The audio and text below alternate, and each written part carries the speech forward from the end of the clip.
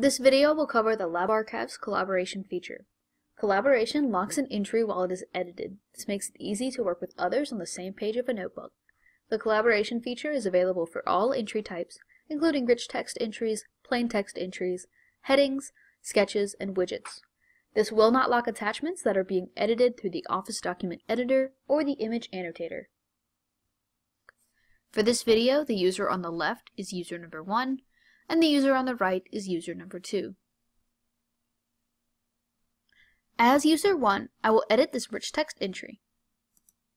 Immediately, user number 2 will see currently being edited by user number 1, and they are not able to edit this rich text entry. As user 1 types in the rich text entry, user 2 will see pulsing dots next to the user's name.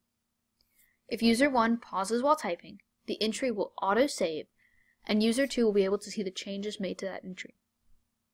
When user 1 is finished editing the entry, they will click Save to Page or Cancel.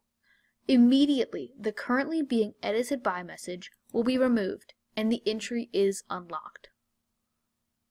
If the user selects Cancel, the edits will not be saved. If the user puts the entry in edit mode but does not make changes to the entry for more than 10 minutes, a message like this will appear. This entry has saved all of the most recent changes, and the page has unlocked. If a user leaves the page without clicking Save to Page or Cancel, the entry will unlock after a few minutes. If you want to learn more about tools available in LabArchives, please check out our Knowledgebase, available at the purple eye on the top right, by selecting the word Help. As always, if you have any questions or concerns, please reach out to us at support@labarchives.com.